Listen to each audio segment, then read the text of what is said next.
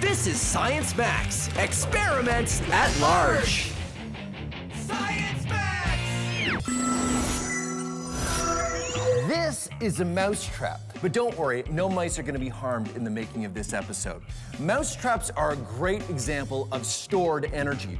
You see, in order to set a mousetrap, you have to push this bar back, and it's hard to do because this spring holds it. And then you set the mousetrap by putting this little lever underneath this very sensitive trigger. And once you have it set, all that energy is stored as potential energy, but it'll go off with just the slightest touch, releasing the energy.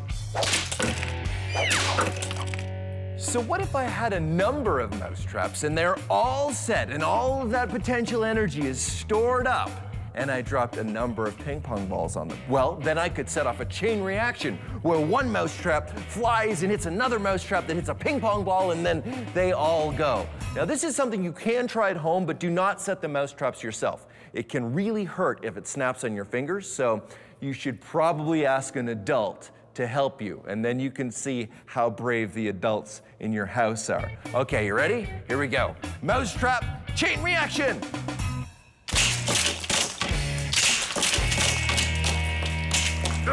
And last one. There we go.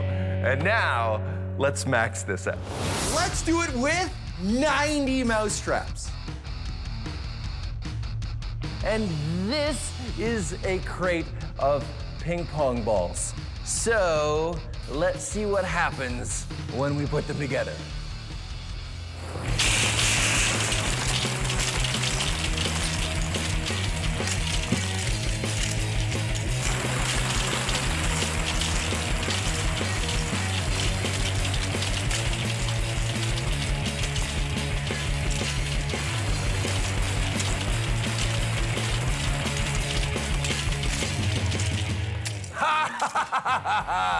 There you go. Maxed out ping pong ball mousetrap chain reaction.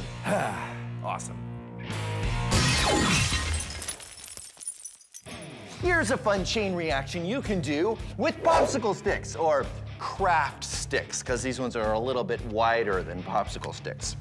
It is because these kind of sticks are slightly bendy, and when you bend them and put them together in a pattern in a certain way, you can keep them under tension, and then they want to snap back, and then they'll fly.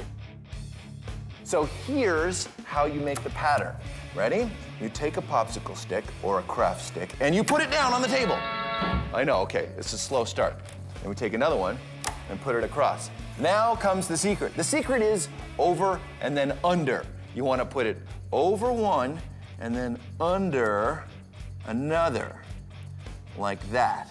And then this one, over, under. Put it over the one that looks like it's the top stick and under the stick that looks like it's the bottom stick. And then it starts to hold tension. It starts to hold the potential energy. Continue this pattern. Each stick goes over and under the two sticks at the end. Now here's the trick. Soon as this one lets go, then that one will let go, then that one, then that one, then that one, and that's how you get the chain reaction. They all start flying up. So you have to build it with never letting go of that last stick. You gotta always remember to keep a hand on it, or else you'll have to start again. So, okay, so you ready? You wanna see me let it go? Here we go. I know, that isn't so great because it's better if it's a longer chain. So fortunately, I have a longer chain. I've got a binder clip on this end, keeping the craft sticks together. Ready? 3, 2, 1.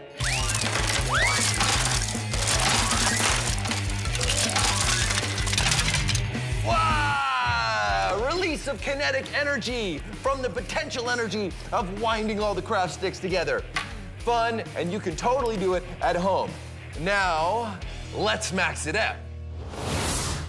Behold, almost 800 craft sticks in a long, nicely designed triangle. Ready? 2, 1.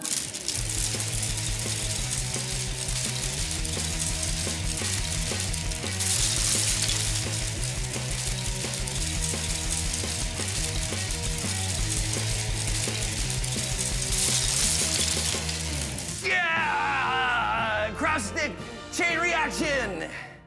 I'm gonna go get something to clean this all up with.